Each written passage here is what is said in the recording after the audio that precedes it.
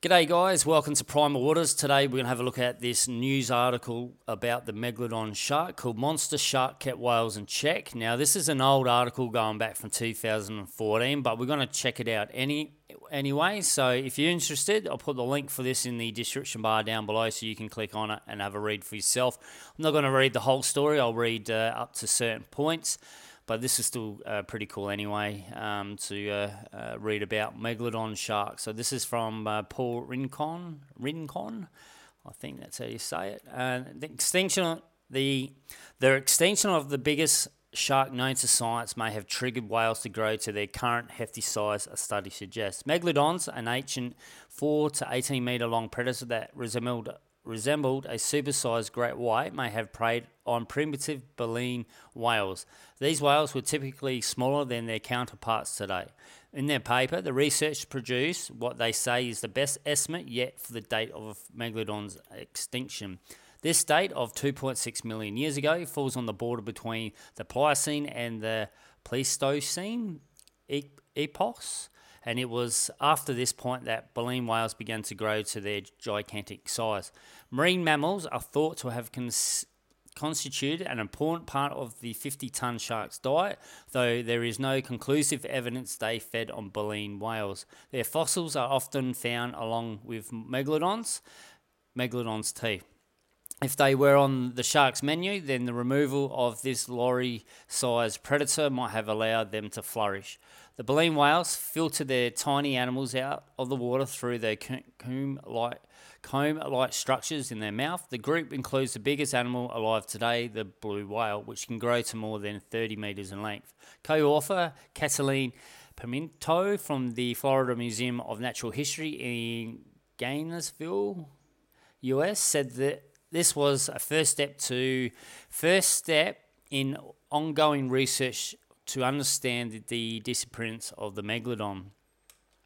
Regarding the evolution of the giant size in whales, she told BBC News, "We are not sure how the mechanisms work.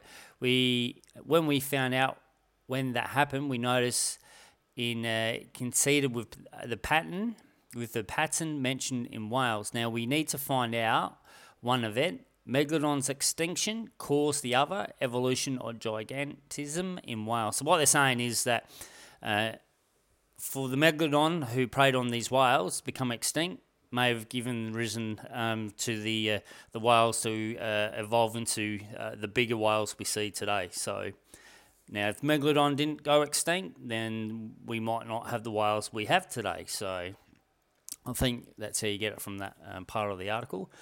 But she added, from modern sharks, it is known that larger individuals have a broader range of prey size, including larger prey. That means that the larger prey will be predated mostly by larger sharks. Megalodon fossils are widely spread across the world. Examples have been found in Europe, Africa, and both North and South America.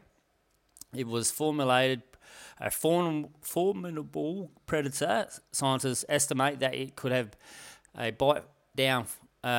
it could bite down with a force of between 10.8 to 18.2 tons. The largest teeth can measure about 17 centimeters. Got some pictures here. Most megalodon fossils date from the middle of Miocene, which is 15.9 to 11.6 million years ago, to the Pliocene, 5.3 to 2.6 million years ago. But there had been some unconfirmed reports of fossils from the Pleistocene. I'm not sure if I'm saying that right, 2.6 million years ago to 10,000 years ago. So it could be even possible that the Megalodon could have existed all the way up to 10,000 years ago, which is pretty cool. Another interesting thing as well is that, where did I read it to, that great white sharks existed at the same time as Megalodon sharks. It's just that I don't think they would have came across each other. Megalodons were in more of the tropical, warmer waters, where great whites, we know, are in the cooler parts of the ocean. So it's fascinating to know that at one stage both these species of sharks existed at the same time, and today we have great white sharks swimming around in our oceans and all that. So, sometimes I sit down and I think, how cool would it be if we had a time machine and you could go back in time and just to experience the planet back then when there was no cities, no cars, no planes, no ships.